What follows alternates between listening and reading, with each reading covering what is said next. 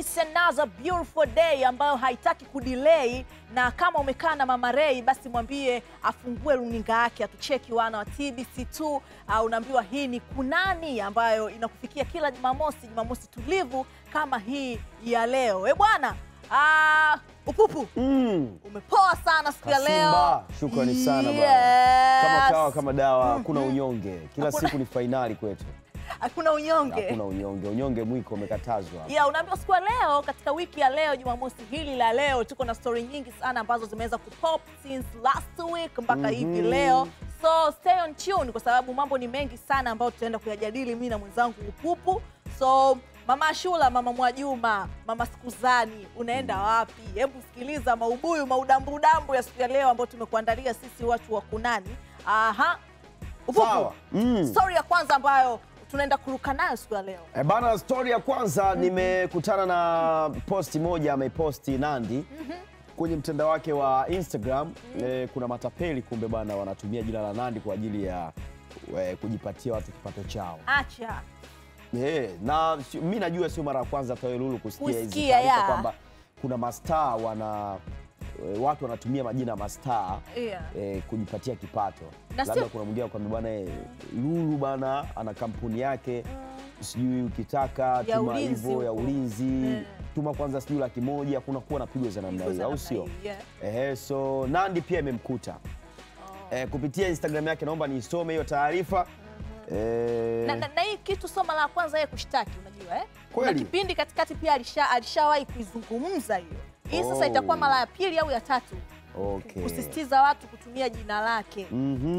Na hii habari za Nandi hizi zinanikumbusha interview tulofanya na mwanetu alofanya na Mr. Bru. Nani Toto la Nabii. Na yeye pia alishia kwa mtu alitumia jina la Mr. Bru kutoka Kigoma huko wakamleta mpaka kudadeki. Noma. So hizi mambo ya watu kutumia jina la wasanii, jamani, haya mambo yapo na yanaishi kabisa.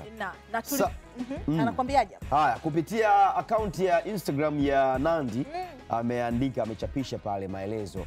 Akasema kwamba ndugu zangu, kwa sababu ameposti form, utaziona hizo hapo. Ameziposti form, zimeandikwa pale Nandi Supermarket, yani Nandi kafungua supermarket. Nandi Supermarket, PO Box 638 Dar es Salaam, Sinza. Huyo hadi PO Box ameweka. Form ya maombi ya kazi kwa meneja wa Nandi Supermarket. Wamejaza, unaweka pale jina sijui fulani. Sasa huyu nafikiri kuna mtu ndo alikuwa amezulumiwa kajaza pale, anaitwa Julieta Akai.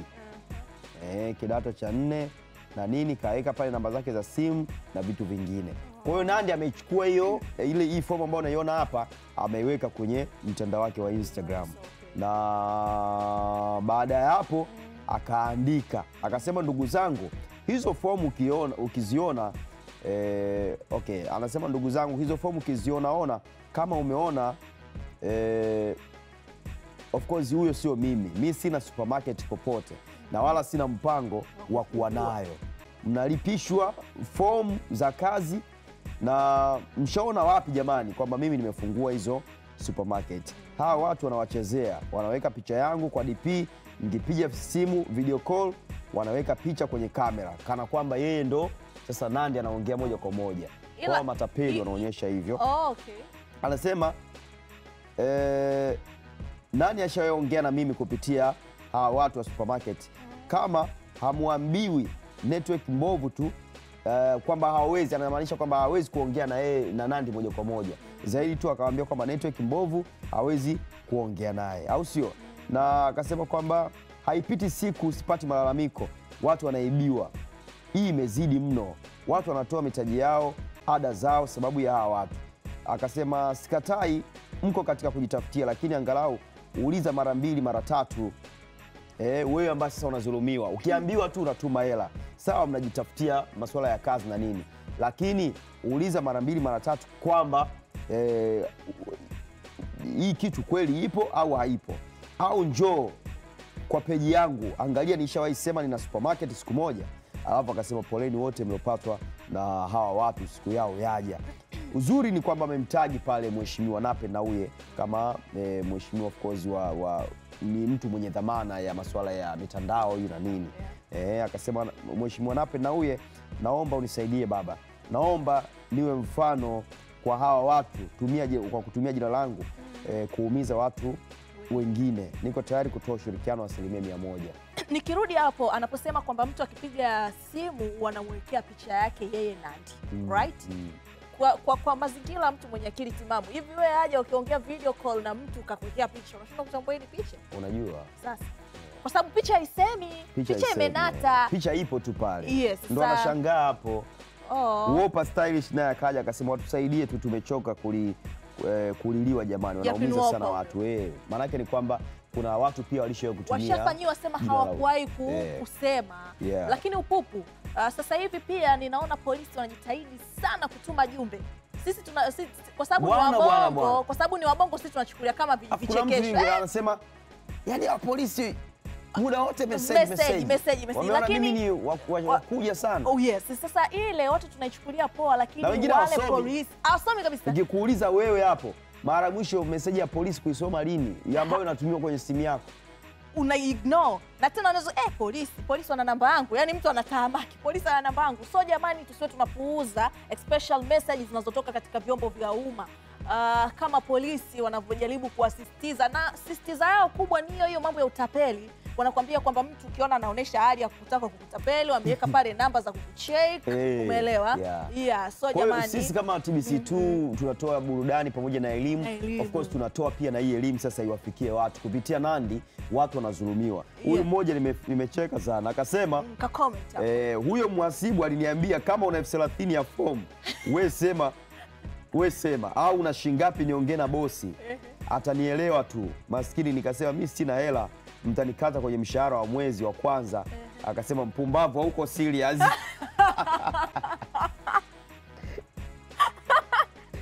Noma sana. Mwazibu akapanic kwanza. Wewe hauko serious.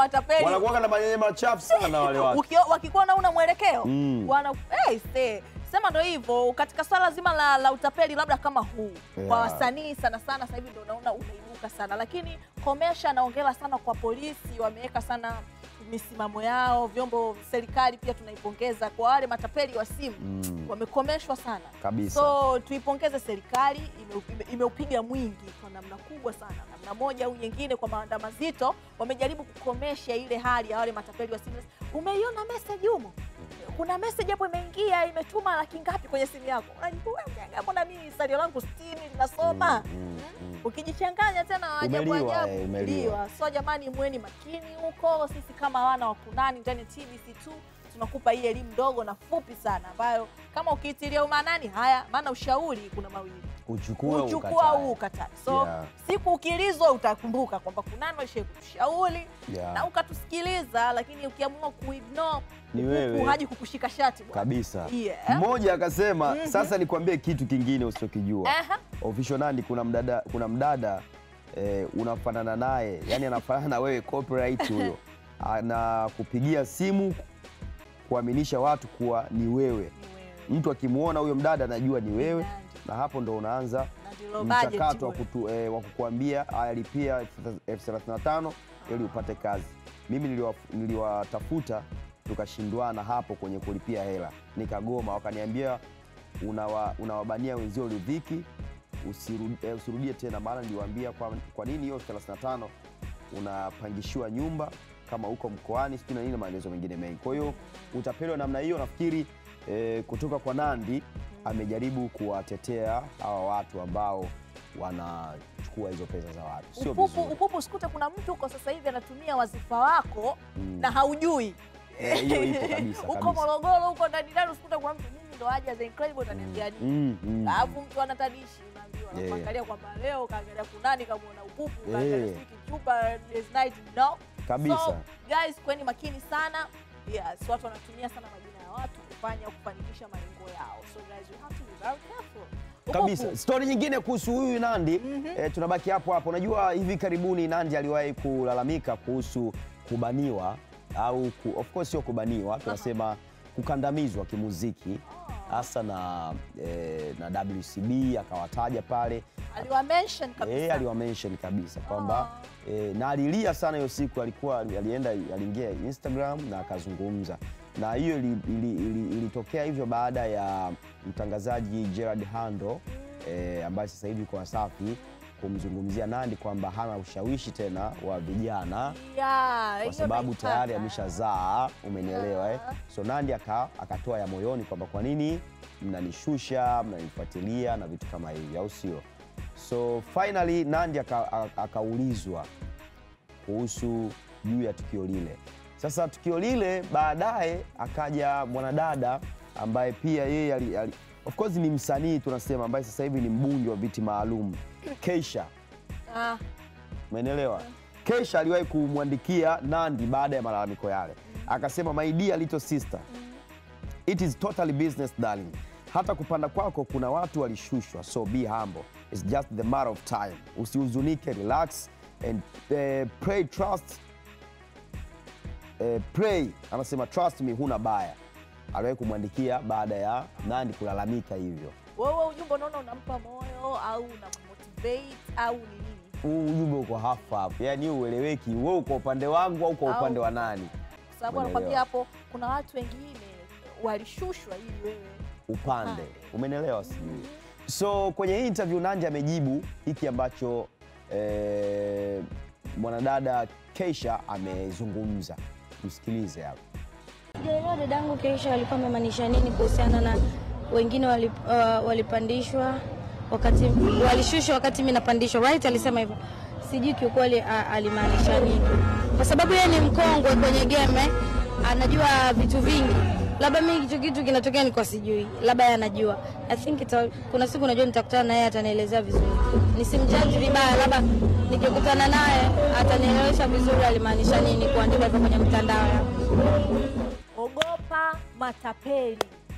Huyo ni Nandy katoka kutoa ushirikiano wake na onyo kali pia kwa wale ambao wanaendelea kutapeliwa kwa kutumia jina lake. Please, inabidi muwe makini. Upupu. Moja kwa moja mpaka kwa ndugu yetu Diamond Platnumz kwa mara nyingine tena. Yes. Anaendelea kushika headlines za habari nchini Tanzania. Na unaambiwa kwa mujibu wa Wabantu, sio mujibu wangu, sio mujibu wako wala wako. Sure. Wabantu wanakuambia kwamba Diamond ndo msanii ambaye anaongoza kwa mafomu. Maokoto bwana. Maokoto yani maokotezo. Lugha za vijana hizo. Kwenye nyumba zake zile anachukua maokoto, akienda huko anachukua maokoto, sio akijumlisha mwisho wa mwezi anafuba namna ile imejaa. Ndio. Na kwa mujibu wa taarifa ni kwamba Diamond anaingiza milioni 183 kwa mwezi. Katika nyumba 11. Katika nyumba 11 pamoja na maokoto mengine kwenye mitandao yake ya YouTube na maeneo mengine, au sio? So hiyo ni story nzuri sana. Hapo kwenye maokoto na makokoto. Lugha zilikuwa gongana. Wote tulikuwa na nini? Kutokuelewana huko. Ndio. Maokoto wewe ulikuwa unamaanisha katika ile ukaenda let's say ni baba mwenye nyumba si ndio? Kaenda kachukua kodi hapa kachukua. Mimi nilivyosema kokoto mimi nilikuwa namaanisha kwamba ndo msanii ambaye anaongoza kwenye makokoto, yani mawe. Unaelewa? Yani Mkwanja ndo tulikuwa namaanisha huko. Ufupu ndugu yangu umenijia juu. Sijakujia juu. Tulikuwa tunaonekana sawa. Sio makokoto, ni makokoto. Kwa mujibu wa ukurasa wa Twitter wa Afro Fact Zone, star wa muziki wa Bongo Flava Diamond Platnumz bana anaingiza mkwanja wa kiasi cha Tanzania shilingi milioni 183 kutoka kwenye akaunti yake ya YouTube yenye wafuasi milioni 7.73 sasa hivi.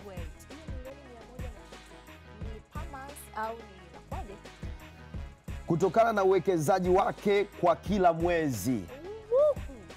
Kwa upande wa YouTube, Diamond anaingiza dola 48,000 sawa na Tanzania shilingi milioni 113.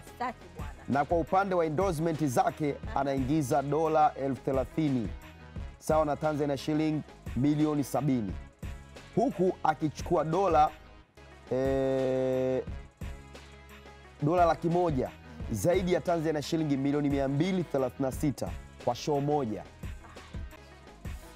Diamond Platnumz Tanzania sasa hivi ukimuhitaji bana, una show yako aende kuperform uwe na milioni 236. Nanunua V8 na chenchi na baki Je, wewe sasa hivi labda tuashumu tu hapo kazini unalipwa shilingi ngapi kwa mwezi labda? Usiseme.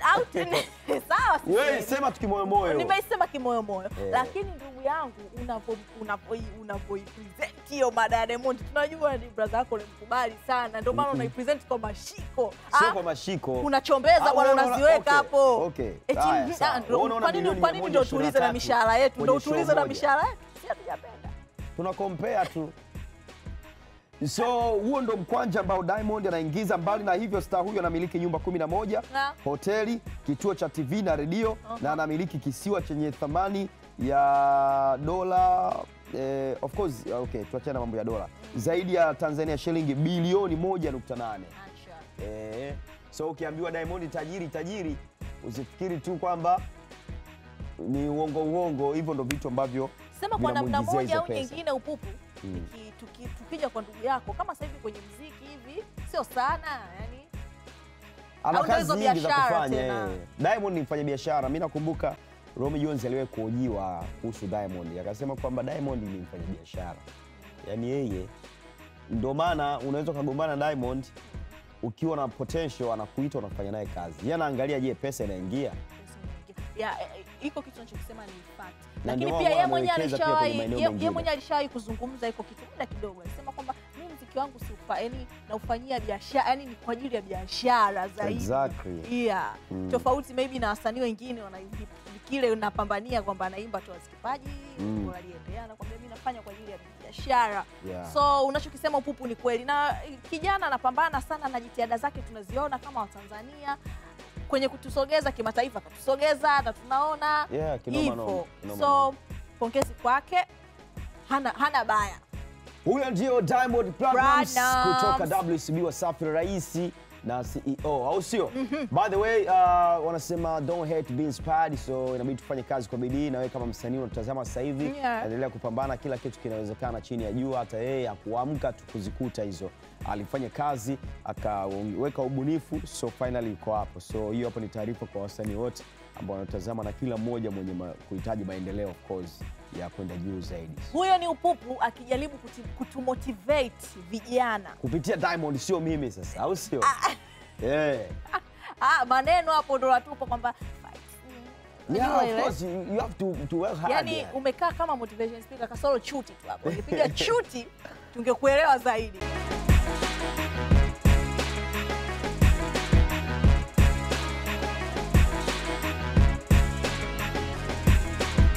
Kwa Professor J, baada ya kuumwa kwa muda mrefu, sasa amepona na Watanzania wengi tumempongeza sana kwa kurejea na kukengemaa vizuri katika afya yake.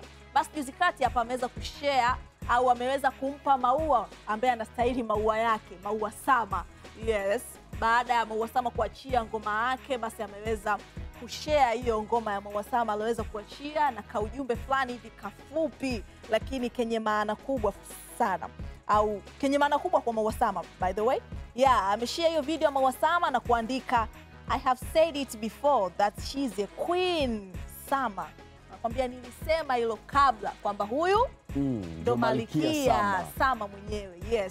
So hiyo inaonekanika ni kwa namna gani Professor J anamappreciate sana Maua Sama katika kazi zake, na mpaka ameweza kushare ngoma yake, ameweza kushare ngoma Maua Sama na kuandika kaujumbe yako kafupi lakini kenye maana kubwa sana kwa Maua Sama kwamba ni Malkia Maua Sama. It means kwamba kwake yeye maybe Maua Sama she is the queen of Bongo Flava. Unaelewa? Au upupu kaujumbe yako wewe unatafsiri? Sure.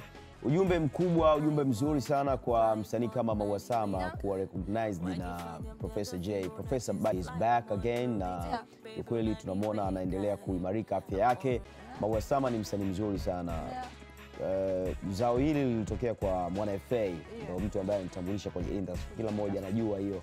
Na legend mwingine tena sasa Professor anakuja anasema kwamba Maua ndio Malkia. Kwa hiyo unaweza kaona namna gani anakuwa anakubalika na watu ambao wameacha alama kwenye muziki wa Tanzania. Na sio kitoto. Na sio kitoto. Of course alichozungumza haja of course sio kwamba ameambiwa tu. Ukweli ana hicho kitu. Anajua sana yani, sijui umeelewa. So ukiachana alichokiandika Professor Jay kwa Maua Sama, nachokiona pia inawezekana Professor naye atarudi kwenye muziki. So kwa maelezo hayo pengine tusishangae kuona kuna collab kati ya Professor pamoja na Maua. Wow. Umeelewa? Na I can't wait kikweli. Kama itatokea hiyo, mimi binafsi nda enjoy sana kwa sababu hiyo collaboration. Unajua Professor ameanza muziki way back, lakini kila ngoma ambayo anaitoa ni kali tu. Na kila mtu anaiappreciate. Kila mtu ana-appreciate. Na itakuwa ndo mara ya kwanza kwa Maua Sama kufanya collaboration na Professor. For the first time. Sijaona collab kati ya Professor na Maua. Yeah, so mi juzi kati hapa nilipoingia katika mtandao wa Instagram nilivyoona Professor Jay ameweza kushare hiyo kitu, I was like, oh wow. Ilikuwa nzuri and yani sijui, yani kampa Maua mwenye maua yake, Maua Sama. Unajua? Yeah, so pongezi sana kwako Maua Sama. Kazi yako inaonekana especially na Marijane kama katika muziki, watu wazito walioacha alama zao. Yeah, huyu alikuwa ni Maua Sama pamoja na Professor Jay.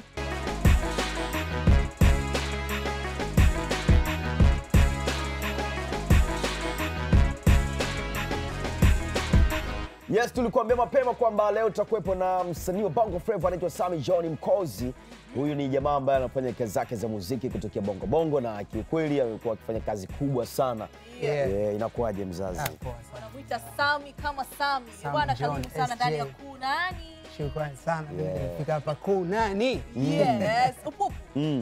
Kwa nini wakina Sammy wanakuwa very talented? Unamjua ule Sammy baby? Dansa fulani hivi, yani wakina Sammy wako very blessed. Yes, na nikimsikiliza Mwamba baadhi ya ngoma zake. Unamaanisha wamebarikiwa yani? Wamebarikiwa vile. Kwenye nini? Especially katika hizi talanta. Tunapokuja kwenye talanta.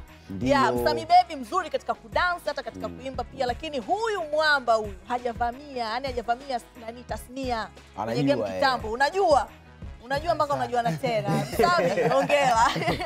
Sasa Rulo unakuwa chawa sasa. Sio kama namfunga mota. No, simfungi mota. Yes, of course anajua uwezo wake ni mkubwa sana. Yaani yuko bayana. Okay. Shukrani sana. SJ. Yeah. Kuna watu ambao ndo wanakutazama kwa mara ya kwanza. Unaweza kumwambia Sammy John ni nani na of course anafanya nini so far so good licha kwamba tayari tumekutambulisha. Well, Sammy John ni mwanamuziki wa Bongo Flava wa kizazi kipya, lakini Sammy John anafanya aina ya muziki ambao anafanya ni Afro sound. Muziki wangu nakuwa nachanganya sound mbalimbali za Afrika, unajua, kwa sababu tumekuwa na let's say kwamba sasa hivi dunia imekuwa inaangalia zaidi Afrika, unajua. Kwa muziki wangu umekuwa nachanganya sound mbalimbali za Afrika, let's say labda makabila, unajua, na sound tofauti za Afrika. Kwa Sammy John ni mwanamuziki wa Bongo Flava ambaye anafanya Afro sound. Na basically ni entertainer. Anafanya muziki aina yote. Unasema unafanya muziki wa Africa culture zaidi. Kwenye ngoma yako mpya ya Only You ambayo umetoa sasa hivi. Mwanzo pale kuna eneo inaimba ile ile ni lugha gani au kitu gani ambavyo vinasikika pale? Sasa ile pale ni ilikuwa tu ni kama feeling. Pale hamna maneno pale. Pale hamna maneno. Kumbe inatokeaga ile. Of course. Nacheza sana na hisia. Unajua sometimes unapokuwa upo studio na let's say labda mnatengeneza muziki, kuna vitu vingi vinakuja, unaelewa. Kwa hiyo ile ilikuja kama feeling. Nikajaribu kuiweka ilivyokaa, ikaona kama mbona ina kitu. Kwa hiyo kana haina haja ya kuweka maneno kwa sababu sometimes unaweza kuweka maneno ukajikuta umeipoteza ile ladha ambayo umeipata. Sio wana amekufunga moto. Hii imo. Hapana.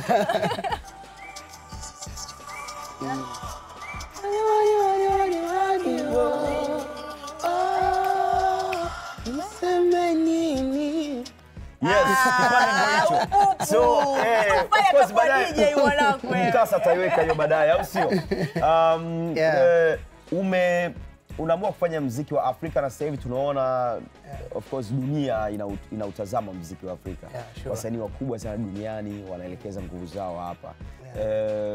Plani siku moja pengine tuna ndoto ya kufika huko na tukautangaza muziki wetu kupitia Sammy John? Yeah, of course plan hiyo, licha tu ya plan hiyo ndio ndoto kubwa ambayo niko nayo. Unajua ndoto yangu mimi ni kuona muziki wetu wa Tanzania unakuepo katika zile chati kubwa pale ambazo tunaona kama wenzetu wamefanikiwa kufikisha sound yao pale. Unajua kwa sababu wenzetu wao kama Nigeria waliangalia wakajitafuta wakachukua sound yao ya traditional kwao wakaimodernize wakaondoka nayo, which is na sisi tunaweza tukafanya kitu kama hicho.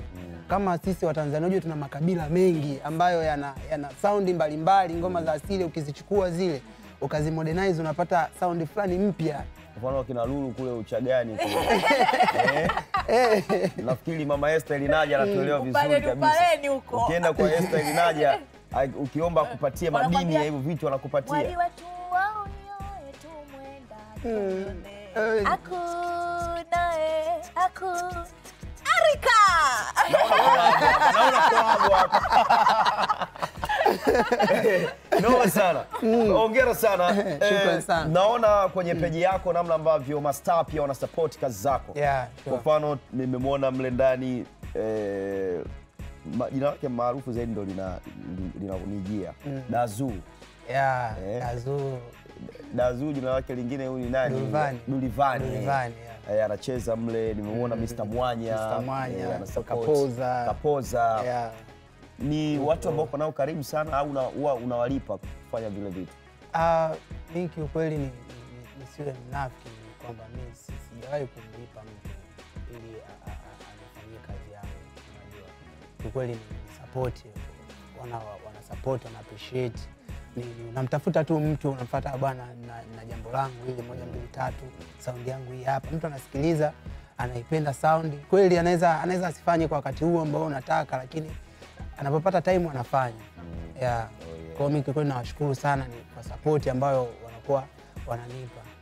Yeah, sure. Ushawahi tutegemee labda katika hizi ngoma zetu za kiasili siku moja kwa tutorial mapiano hapo? Ama piano fulani hivi afu ya culture. Pale studio unajua nina sound nyingi tofauti. Sound kama hiyo ambayo unaisemea ipo tayari. Yeah. Ipo tayari ambayo hiyo nimechanganya nimechukua sound ya Kihaya, nimechanganya na mapiano, nimechanganya na sound fulani ya Tanga, mix pamoja. Mimi natamani tupatie exclusive kwa kuimba kidogo, yani kidogo tu. Kwa labda inaweza tukapata kitu kwenye hiyo sound ambayo tayari umeiweka. Kola yende bitoke nkuenye. Kola yende bitoke nkuweke. Enfulu na maengo bibone jobojo kazilo. Panam panam pam panam panam pam pam. Pam pam pam pam. Njakweta. Njakwenaga omyanja ya rwelu. Enfulu na maengo bibone jobojo kazilo. Panam panam pam panam panam pam pam. Hapo sasa ndio inapigwa makiki. Hapo ingekuwa ndio ile ntogo. Tamekoli na kuweke. Hapo nimekuwa mpaka miwani kuna ile style ya macho hapa. Noma sana. Hongera sana. Tuna wasanii wengi wakubwa Bongo na tuna wasanii ambao wanatoa support kwa ajili ya kufanya collab na wasanii ili kuwa push kuwapandisha pale na maeneo mengine. I know unafanya muziki mzuri lakini Watanzania still wanahitaji wa kupokea zaidi. Any collaboration na wasanii wote A-list of course wa Bongo kwanza? Kwa sasa hivi nimefanya baadhi ya collaboration ambazo ziko ndani na nyingine na Tanzania kufanya. Kama nimefanya na collab na legendary Banana Zoro. Oh yeah. Nimefanya collab na Baraka da Prince. Yeah, na kuna collab nyingine zinakuja. Nadhani nikitoka hapa naenda kwa Ben Paul. Yeah, na collab naye pia. Oh yeah. Yeah, sure. Vipi mapokezi ya Only You so far? Watu wamepokeaje? Kwa kweli namshukuru sana Mungu, watu wamepokea Only You vizuri sana. Hasa kama video imepokelewa vizuri sana, nimepata simu mbalimbali na taarifa mbalimbali. Kama jana kuna presenter mmoja wa Nigeria alini DM Instagram, alikutana na ngoma akanicheki. Sasa yeye nadhani yeye alikuwa anasijui alidhani mimi ni Mnigeria, sijui unajua akanicheki sema peji ya mwanangu inastua sana. Sana. Inasimamisha dunia. Alinicheki akanambia bwana unaweza ukaleta hii video ofisini. Nikamwambia I'm in Tanzania. Sasa kwa Kiingereza sasa. Kwa Kiingereza sasa. Lulu anatafsiri sasa Lulu kwamba unaweza kuleta hii video ofisini kwa Kiingereza tunasema. Anajitafuta na mjua. Unajua. Can you bring this video to the office? Ila kitu kimoja ambacho kimenisikitisha ni kwamba mimi nikamwambia I'm in Tanzania. Akaambia akaambia okay. Akanambia lugha hii imekuja na meli. Twende Kiswahili tutaelewana. Akanambia unaweza basi ukanitumia kwenye email lakini wewe si ni Nigeria. Nikamwambia hapana mimi ni Mtanzania. Mtanzania. Akamwambia Mtanzania. Jamaa akanambia sorry you have a very nice video and very nice track but I play only Nigerians. Serious. Serious kabisa mwanangu, yani serious. Anyway, tukiwa tunaelekea mwishoni, una kipi cha kuzungumza na Mtanzania ambaye anatazama sasa hivi lakini video hiyo hapo imetoka, video kali sana. So nini unacho? Mimi kikubwa ambacho nataka nizungumze na Watanzania kikubwa naomba sana support yao.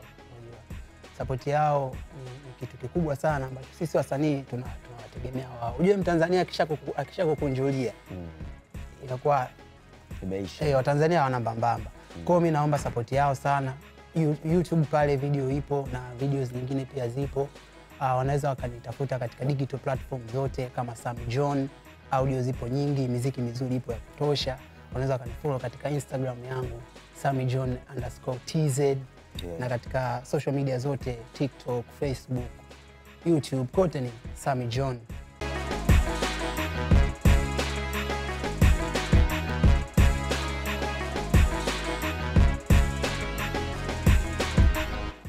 Kimataifa bana, I know una hizo nyingine story nyingi lakini Nigeria imesimamisha Marekani. Wow. Yeah. The Giant mwenyewe kabisa bana boy anashoot video na Quavo nchini Marekani pale Miami huko. Wow, nimeona ameshare some videos. Foleni kabisa, inabidi watu watulie. Jamaa shoot video. Bonge moja la kitu na imetrend sana of course duniani. Huu ni muendelezo wa Afrika kufanya vizuri zaidi kimataifa. Kama ambavyo tulikuwa tunazungumza hapa kwenye Kunani muda mrefu tu kwamba wasanii wengi wa Marekani wanawatumia wasanii wa Afrika sasa hivi kwa ajili ya kufanya nao collab.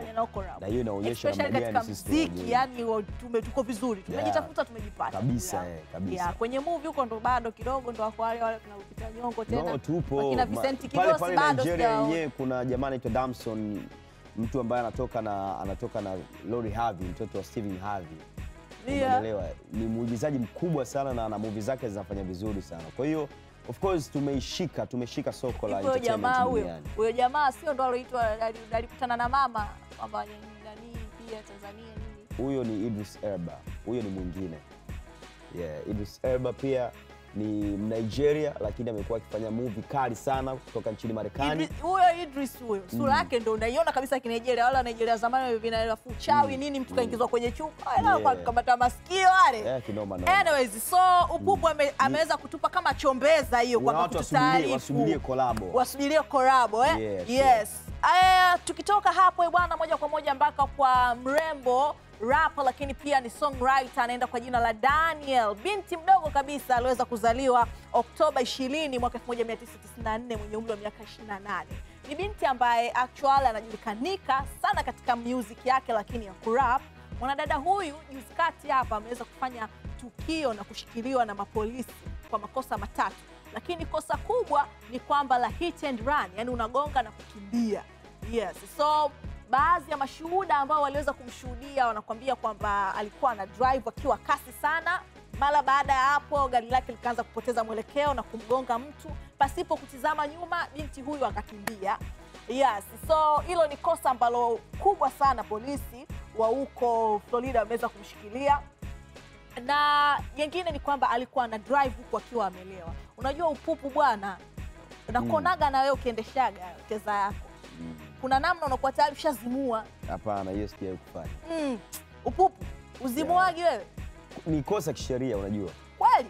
Uwezi. Yaani kwanza utakiwi unazimua alafu unaendesha. And by the way, mimi sio mtumiaji. Okay.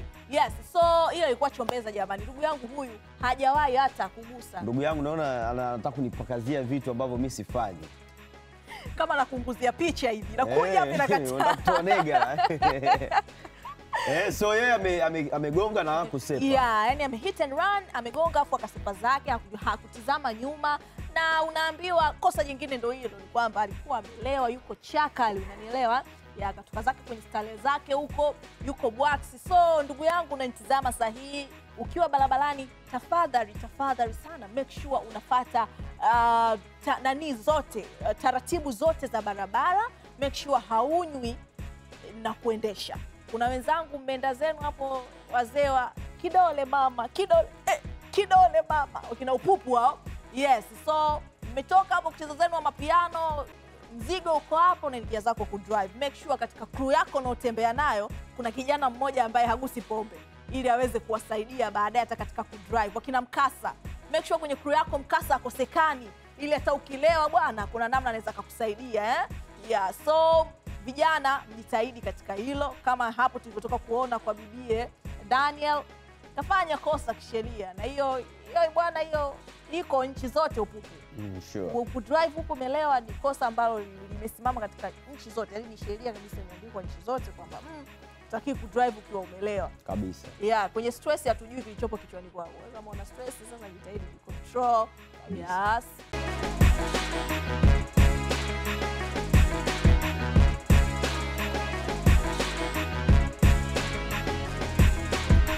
Kim Kardashian kutoka nchini Marekani. Kim Kardashian alikuwa ni mpenzi na Kanye West, au sio? Lakini pia mke of course, na ni baby mama wake. Umeona amezaa nao watoto na nini. Kwa hiyo kiukweli ni kwamba ni watu ambao ukimtaja labda mtu kama Kim Kardashian, basi kuna picha ya Kanye West iko pale mbele. Kanye West, Kim Kardashian yuko pale mbele. So ana kitu kingine ambacho anakuja nacho.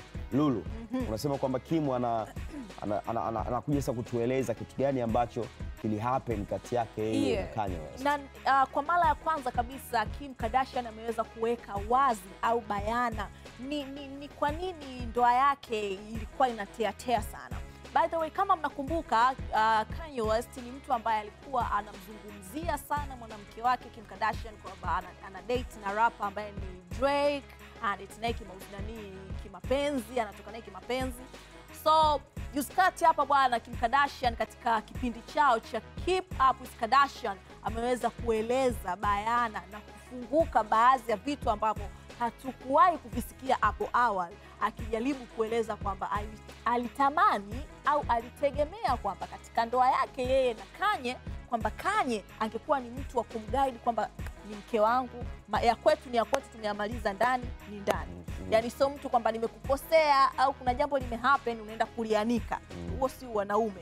Alijaribu hilo kuliongea kwamba alitamani kuona mwanaume wake vitu vyake yeye na yeye anamaliza wenyewe na sio kuvianika. Lakini though hilo la yeye na Drake si kweli, hawajawahi kudate, bali tu ni mtu ambaye hivyo bra zilikuwa nyingi, so stuff like that. Shukrani sana kwa kuendelea kutazama Kunani. Tupo na story nyingine za mastaa kadhaa ambao leo tunawapa pongezi hapa.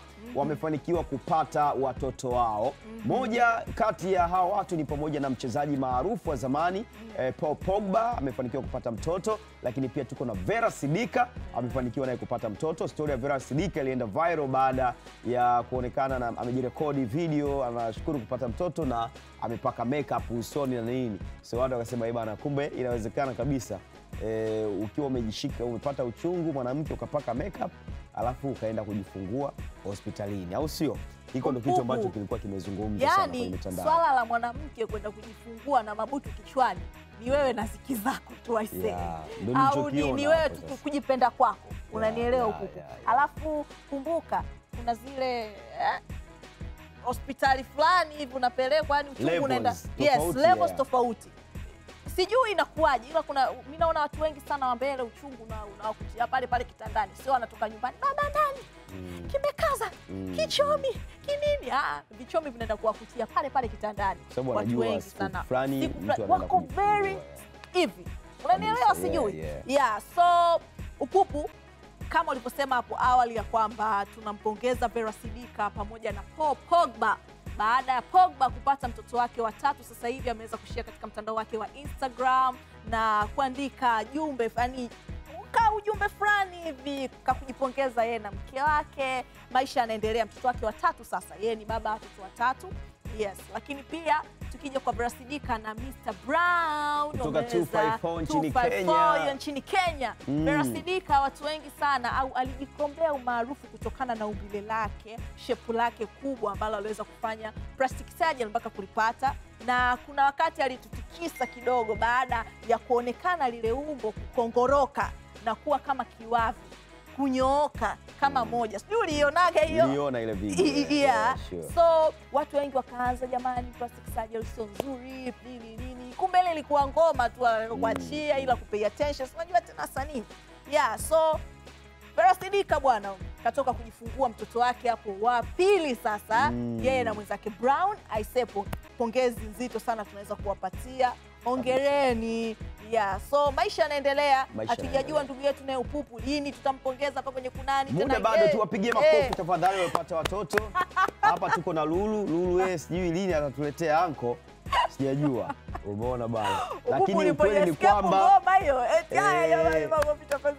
of course. Ukweli ni kwamba tuwapongeze na wewe Lulu kama una huo uwezo tubariki. Uwezo upo, ni kiasi tu cha muda. Unajua kila kitu ni muda, kujipa muda. Sawa. Hao ndio mastaa wetu ambao wameongeza watoto, wameongeza familia wiki hii, so hongereni sana.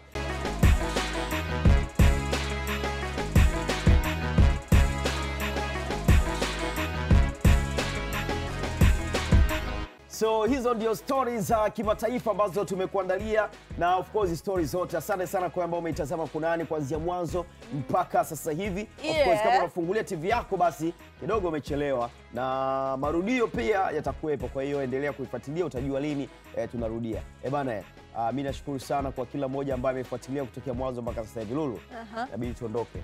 By the way, Upupu, by the way hajachelewa sana kwa sababu kuna mambo mazuri inabidi tuwataarifu. Manyoya sio manyoya hapa kifua hapo. Vidani. Manyoya sio manyoya. Yes. By the way, hatari. Bwana huyu ni Franco mtoto mdogo. Franco mtoto mdogo. Mtoto mdogo mwenye bahati zake. Umekucha. Bwana hongera sana kwako Franco kwa sababu siku ya leo Upupu umemfanya furahi sana kuniona ndani ya vimagoya fulani hivi kama inakuja afu inakataa. Yeah, so Franco, asante sana kwa kunisimamia katika muonekano wangu siku ya leo. Huyu ni kijana mdogo lakini mwenye bahati zake kibao. Yeah, mjini Instagram anapatikana kama Franco House of Fashion. Huyu jamaa bwana anapatikana mitaa ya Mwananyamala. Yes, ukifika tu pale Mwananyamala utakutana na bango lake kubwa kabisa limeandikwa Franco, stand tu pale. Akuta tu bango liko very viral. Fika upotei hata kama ukiwa na mtoto. Lakini makofi kwanza tafadhali kwa Franco. Una baya. Kijana una baya Franco. Ishi tu baba, ishi. Pepo yako. Sawa. Kwa design fulani ukiangalia kama kipochi fulani. Bwana weki handbag kinaitwa kipima joto hicho. Hatari. Kipima joto. Yeah, tukija katika swala zima la accessories. Bwana, the one and only ni Mangi Accessories. Sijui unanielewa mpaka hapo Upupu. Yeah, huyu ni Mangi Accessory bwana. Mangi Accessory hajawaacha mbali sana wadada lakini pia wakaka ambao wanataka swags za miwani. Lakini huyu bwana kabezi sana kwa wadada, sijui miwani, cheni, eleni. Upupu ukitaka kufanya engagement au kuna mwanao anataka kufanya engagement, basi pale mambo ya mapete pete, yani ni kushine tu na kubring. Sio unanielewa Mangi ndo kuniambia kasimamia miwani, eleni. Yani Mangi kaplay part kubwa wewe. Mangi, eleni, sijui cheni, sijui handbag, kipima joto, sijui nini. So Mangi Accessory, sisi kama Kunani tunakupigia bonge moja la saluti. Mangi Accessory yuko Mwenge hapo. Kimbia chapu kapate huduma yako. Lakini sasa hatari. Naomba niwe chawa wako Lulu. Pukuta hiko. Na pukuta vumbi. Huyo bwana unaambiwa ni new fashion. Oh yeah. Fashion mpya. Oh yeah. Unanielewa mpaka hapo? Yeah. New fashion shoes zinapatikana mitaa ya Kariakoo pale Msimbazi. Ukifika hana baya huyu kijana. Sawa. Visendo, sijui skuna, sijui nini. New fashion bwana pale ndo mahala pake. Wadada jamani, chapu haraka na huduma zake wakaka poleni kidogo. Yeye kabezi sana kwa wadada. So unataka slippers sijui nini skuna kama niloivaa mimi Queen D. Nani anaitwa nani? New fashion. New fashion utanifikiria ndugu yangu. Nipate cha mamako mdogo. New fashion kama new fashion bwana napatikana mitaa Kariakoo Msimbazi. New fashion, asante sana kwa kuniwezesha Miss Strawberry ya TBC2 katika swala zima la muonekano wa viatu. Upupu. Umalizi, mkono unauma. Basi aishe. So new fashion. Shukrani sana. Sawa. Tukija katika makeup. Daje. Sawa. Yeah, Daje Beauty Salon anapatikana mitaa hapo ya Afrika sana katika ilo jengo kubwa la Ngome. Watu mnaendaga kufanya miamala yenu pale benki nini. Juu floor ya pili tu Ngame ndo Daje ndo anapatikana floor ya pili. Nenda makeup hizi una sendo kuna Lucy kitchen party. Hebu mcheki Daje Salon upate huduma yako poa kabisa na fresh kabisa. Lakini pia Upupu, nikimwangalia ndugu yangu Upupu from up to down amewaka. Yaani design fulani hivi mimi nilijua hapa niko na Kanye West, sasa naye ndo tumekuja kufanya exclusive kwenye Kunani. Noma sana mabibi na mabwana. Kuimba ni kupokezana. Hii sasa ni zamu ya Haja the Credible. Ngoja kwanza. Ngoja kwanza nitoe kwanza. Hebu toa kwanza. Unanikera wewe. Nani huyu? Huyu bana huyu anaitwa Mkeraji. Atukomai Bay. Kijana anaboa huyo. Anaboa sana. Kwenye maisha tunazungumza kila siku, kila wakati. Kuna namna tofauti za wewe kuonekana kwenye jamii. Utachagua mwenyewe. Uonekane mtu poa, uonekane mtu wa hovyo, au sio? Uonekane una chambi, uonekane hauna kitu. Hiyo ni wewe mwenyewe. Atukomai Bay ni watu ambao wanakupangilia mavazi yako. Wanakwambia unataka kwenda ofisini, unatakiwa uvae nguo hii na hii na hii. Wanakuambia unataka kwenda kwenye show msanii uvae nguo hii na hii na hii. Unataka kwenda sokoni vaa hivi na hivi na hivi. Wanakuchagulia kwa sababu sisi tuna madesigner pia pale ndani. Ukifika Atukomai Bay rahisi kwanza kufikika sehemu yenyewe. Ukitoka mawasiliano ukitoka Mlimani City mataa ya kati kama unaenda mawasiliano kuna mataa makubwa sana pale na kuna barabara za flyover mwendo kasi ziko. Juzi ulinipeleka pale nilipaona. Maana mimi nikajiwaga story tu zile unatupa. Ni opposite na Source Village, kituo cha kulelea watoto yatima. So ukifika pale wewe nenda na mwili wako tu, au sio? Ukiweza vaa hata majani kwa sababu nguo halisi utapata pale. Na tunasema kuna kuvaa na kujistiri. Fika Atukomai Bay, nenda kavae. Visweta tu. Mimi jamaa ananichoshaga kwenye visweta tu huyu. Unataka sweta kama hili, unataka suruali kama hizi, zote zinapatikana Atukomai Bay kwa bei nafuu zaidi. Jina linajieleza, Atukomai Bay. Instagram tunapatikana kama @Atukomai_Bay. Sasa niliwafichia na hii zawadi nyingine. Mtoto wewe unakela. Njoo hapa. Nionaje? Nionaje? Njoo hivi. Asante, na hizi kofia pia zipo Atukomai Bay. Na ukifika pale upate huduma zako nzuri kabisa. Shukrani sana kwa kila mmoja ambaye ametazama Kunani kuanzia mwanzo mpaka sasa hivi. Mimi na Lulu hatuna la ziada. Nasema tunawashukuru sana. Ciao. Shukrani kwa wote ambao wamefanikisha kuruka matangazo haya. Ben Mukasa, switcher editor mwenyewe kabisa. So respect. Pasipo kumsahau Gracie. Jamani, Gracie una baya na wewe. Ndugu yangu ndo baya uoi wewe. Gracie, haya Mungu akuweke. Nawashukuru sana kwa kila mmoja bana. Respect tu. Muwe na weekend njema so far. Yo yo.